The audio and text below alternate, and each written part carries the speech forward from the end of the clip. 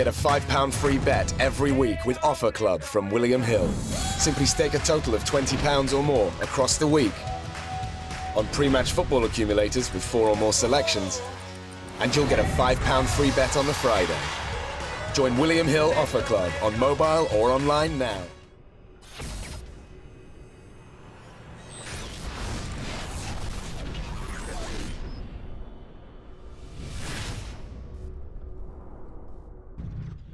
James Helder, IFL TV, in association with Matt Clinch in my band. We're at Wembley Arena today on the undercard of George Groves v Edward Goodnecht. With me, I've got none other than Nick Webb, and also joined by trainer and ex-pro Scott Welsh. How are you, mate? Yeah, very well. Good, good. Firstly, congratulations on your win.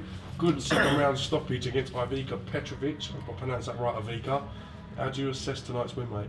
Yeah, good. I was working the body in the first round, getting him to drop his hands. And in the second round, I put one over the top, put him down. And then, yeah, I kept on him, and then second round he didn't want to come out. Good measuring stick for yourself, is Ivica. He's been in with some good people. A couple of weeks ago we saw him in Germany on the Cleverly Bramer undercard against David Price.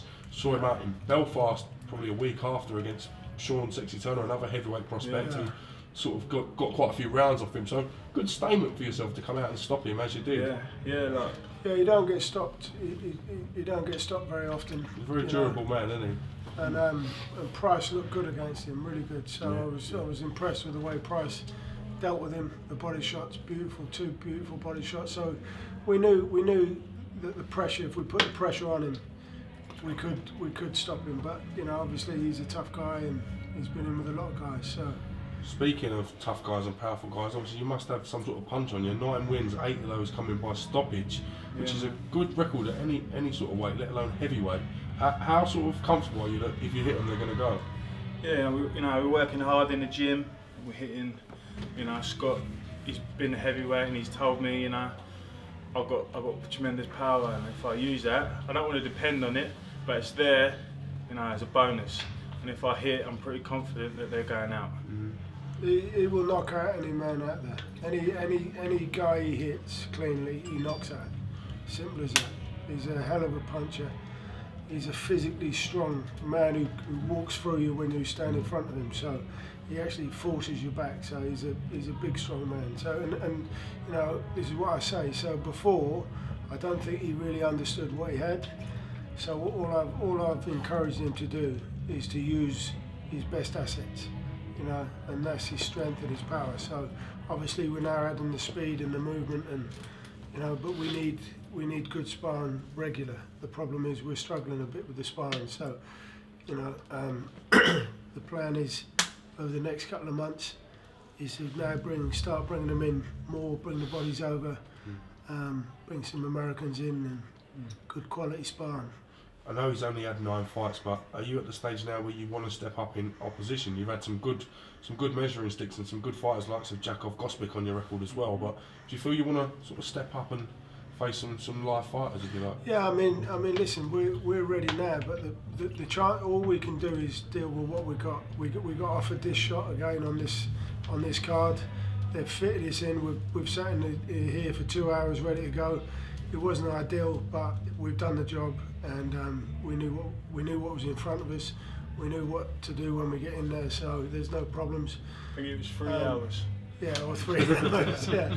Getting ready, getting back down, laying down. Yeah. It's not there. So what we're dealing with now, we've been told we could be on the Frampton card in Vegas. If we do that, hopefully that's another good win. We'll come back from there, and about March time we'll be looking at titles. So I mean, he's done 10, 12 rounds in the gym every day. Has he boxed a 10 rounder yet? He has. He don't need to box a 10 rounder as long as he's doing the work in the gym. So we're doing everything right.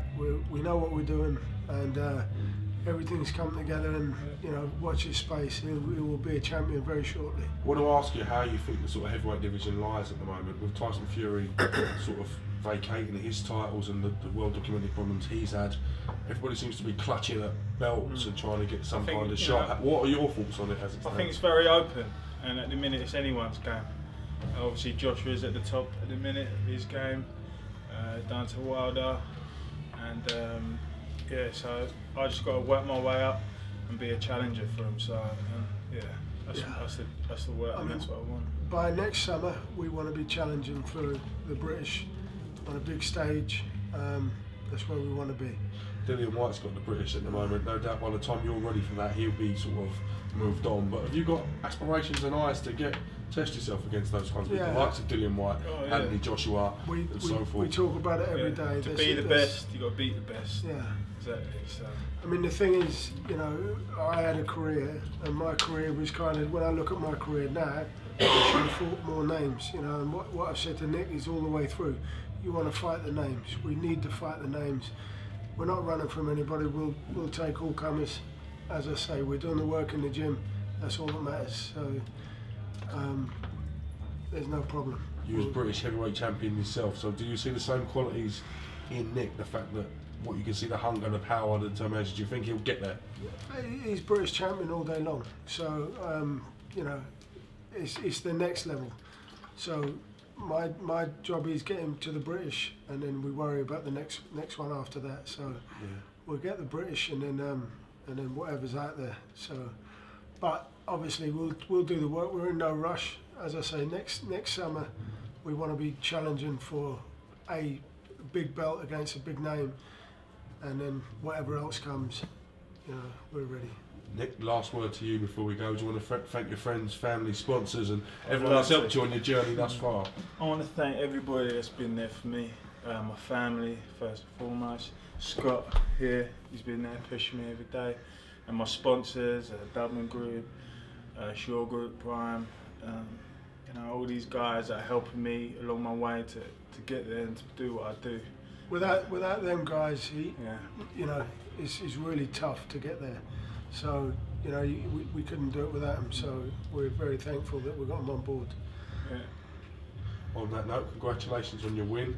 Enjoy your success. We look forward to hearing some news in January. It'd be good to see you hopefully on the Frampton Santa Cruz 2 undercard, which would be a great trip for you and a good profile boost at that. Yeah. Thanks, Nick. Appreciate it. Cheers, Scott. Thank you. Cheers.